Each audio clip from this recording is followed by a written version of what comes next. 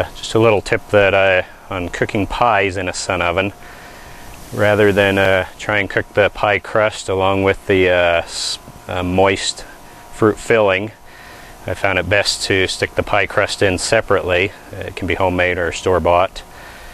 Let it cook up for about probably 20, maybe 35 minutes, depending on how brown you like your crust, how crispy.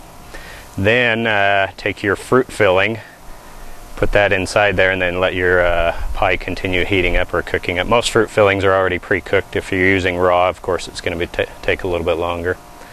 Another thing I do with pie also, because I have more than one solar cooker, I will have the fruit filling already cooking in another solar cooker, and so when I bring it over and add it to the pie crust, it's already pretty heated up, so it doesn't take very long afterward to finish the cooking of the pie.